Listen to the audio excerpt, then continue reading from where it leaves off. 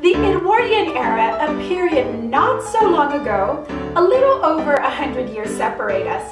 But in regards to fashion, we're worlds apart.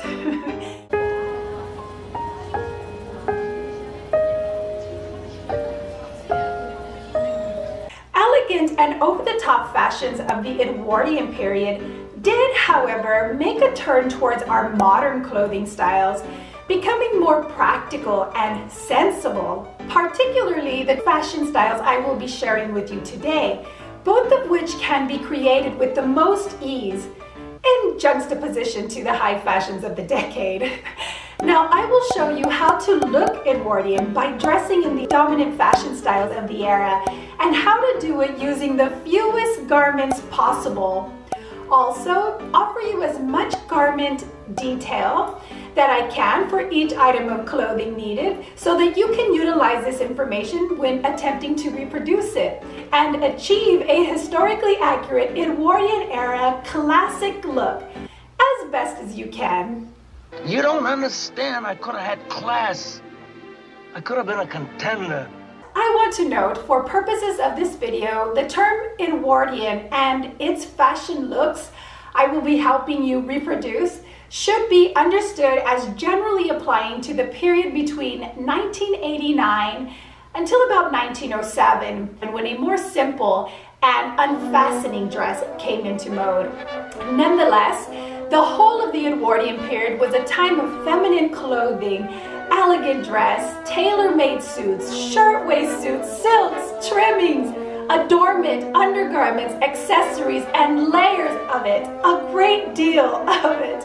The fashion was globally trend-setting, and it was for the first time ever in history, Americans are fashion trendsetters, being recognized as fashion leaders on an international scale.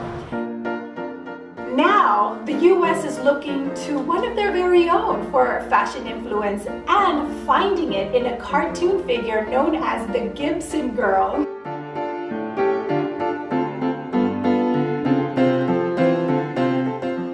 She was drawn by American illustrator Charles Dana Gibson around the 1890s, which is considered the late Victorian period.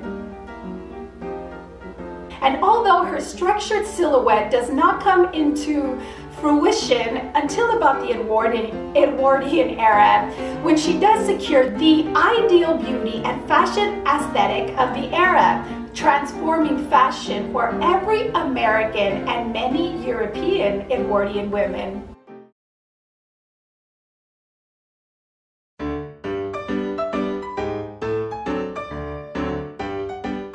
The Edwardian silhouette grew out of the late Victorian fashion aesthetic, where cinched waist corsets recreated the illusion of a wasp waist, also known as the hourglass shape. This was a characteristic style that slowly began to shift at the germination of the Edwardian period with the introduction of a straight front corset, or S-bend corset, around 1897. The straight front corset refers to the front element of the corset called a busk, and it sits at the center front of the garment, supporting a straight stomach line. So, the new safety corset ejected women's chest forward and hips backward into a curvy linear S shape. It created a curvy figure, a low monobosom bust, a narrow waist, and a long deep hip. And when Edwardian styles were thrown over the top of the undergarments, it finished the look, resulting in a pigeon effect. Many pattern companies at the time referred to this style of bodice design as powder front. Powder is a kind of pigeon able to inflate its crop, and this word was used to describe the finished S silhouette look for its similarity to the bird.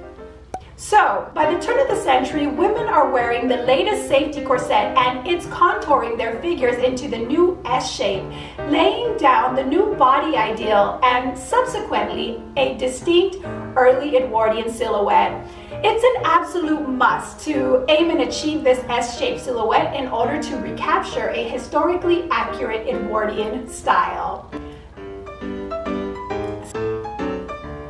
So now that you know that the dominant Edwardian S silhouette is everything, we can start with how to attain the ideal looks we will be discussing here next. But naturally, we'll need to start with undergarments, which may seem unimportant to the modern person, but for the Edwardian woman, it was foundational. Undergarments supported a proper fit and shaped the ideal S silhouette every costume depended on. And because of it, women of this era were acquainted with several pieces of underwear. As much as 15 staple pieces, more or less, were available, and many of which came in different styles. For example, the petticoat. It came in long, short, princess styles, and more.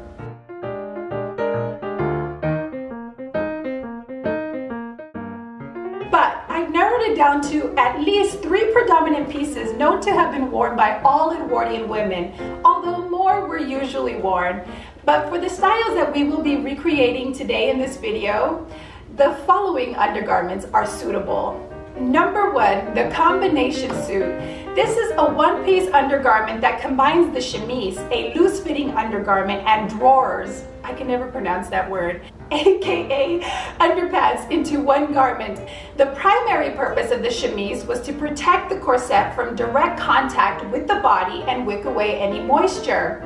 Secondarily, it helped to keep the bosom well arranged and properly covered atop the corset. But the attached drawers, aka knickers or pantaloons, about 1902 and 1906 had a wide frilly leg, open crotch seams, usually front facing with the mother of pearl closure, and it could be cut from fine or plain cottons. It was considered a practical garment that helped reduce any volume at the waist. There also exists the traditional separate chemise and drawers, and is acceptable when recreating these looks because they too are or would be historically accurate. Number 2, the corset. The safety or S-band, a term more commonly used, as is the straight front corset, has too many names really. This was an essential structural undergarment of the Edwardian era, although considered more a support garment rather than underwear. And it was an underbust corset that existed in an incredible variety of styles, materials, and finishes. There was one to suit almost every occasion. The underbust corset did not independently give the bust support, shape, or lift in the way that other overbust corsets do. So please do consider this important detail when fitting a corset for Edwardian recreation. Number 3, a petticoat. This is a type of lingerie worn under a skirt or dress. Most petticoats were extremely embellished with flounce, yet smooth and made from taffeta. But not only. However, taffeta was the most commonly worn under practical dress. Petticoats are much more complex in design and function than I described. Truly, all the garments of this era are, but implement any one of these details I mentioned and you'll be right on track. The undergarments and lingerie material was dependent on the purpose for which it was used, so it's hard to narrow down the exact type. But really, white cotton fabrics for plain and sturdy types, while delicate fabrics or semi-sheer cotton, batiste, even lawn were the preferred style, but the former is most accurate for our looks today. Stockings, too, were made from silk and lisle and held up by garters, often attached to the corset, sometimes just by a simple tie of the ribbon around the leg, could be found. They were also made in a variety of colors, whereas undergarments were made in soft, light pastel colors, including white. So do not skip undergarments. It's critical to building the base an Edwardian silhouette requires. Oh, and undergarments should be worn onto the body in the order in which I mentioned them. So combination suit, corset, and petticoat. Now let's begin with recreating the most influential Edwardian look adopted by all social classes. It was constructed to help meet the practicalities of a growing class of working women during a period of great technological advances and social changes occurring from modernization. And it was the notable new and modern two-piece garment that came in the form of a tailor-made. It was in vogue and in favor more than any style of the time. The Gibson Girl style was considered haute couture by Edwardians. The cartoon characters' fashions captured the new woman's look, and that was embroidered blouses, shirt collar waists worn with either a tie, a floppy bow, cravat, even brooches, as well as different styles of jabots. Together with the new day skirt style, which flared smoothly over the hips and gradually widened at the hemline.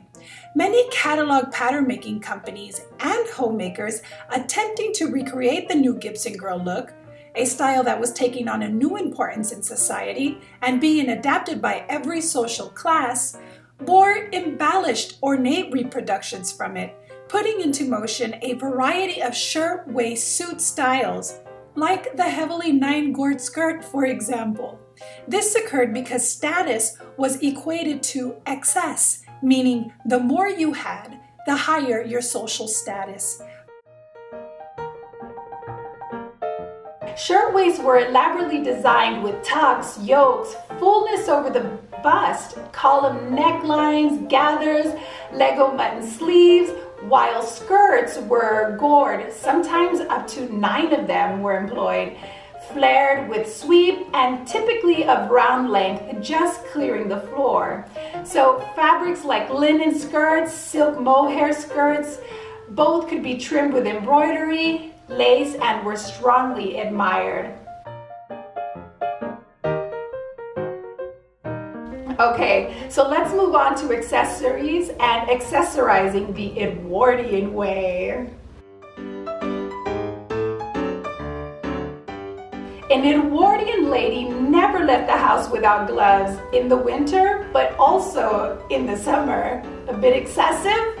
Well, it was the Edwardian way. Short gloves were available mostly for street gowns, and they were all dressed very elaborately, designed to impress, and often made in silk, but also other materials like suede and velvet were common, and they were often covered in the finest embroidery, maybe lace, even plain, but were colored in white or pale. Biscuit shades too were chiefly seen, though black was common as well.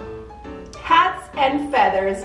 Where to start? There were so many styles. In fact, it deserves a video of its own, but I'll only talk of the most fashionable and iconic hat of the time. It was characterized by its brimmed style. The top was decorated with flowers, greenery, ribbons, tulle, pearls, and sometimes all at the same time. Oh, and the feathers.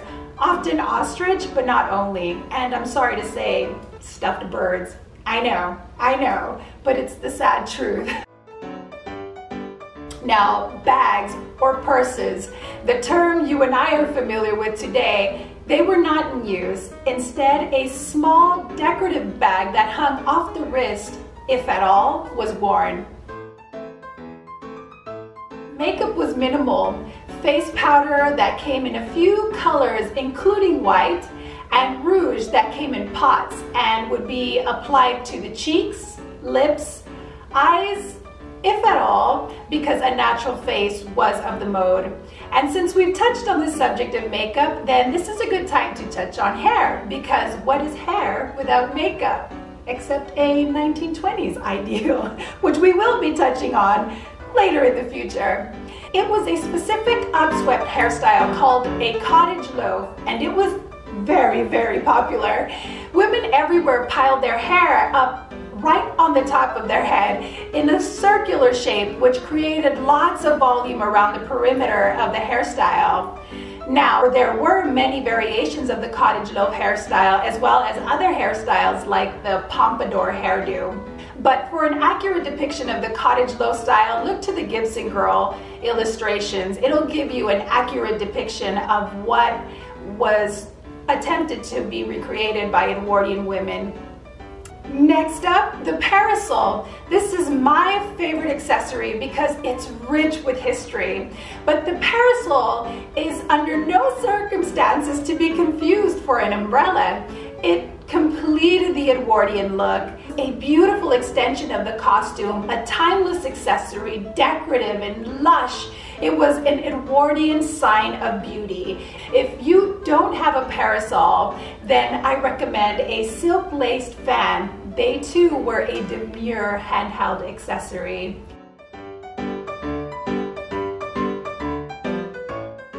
Shoes. Lattice strap pumps were common, laced up boots, which continued on from the Victorian era, and many other styles were available too, like the Oxford shoe with a Cuban heel and an elbow toe. And they were worn together with stockings or hose, and it was an important feature that both were to match in color, shoes and hose.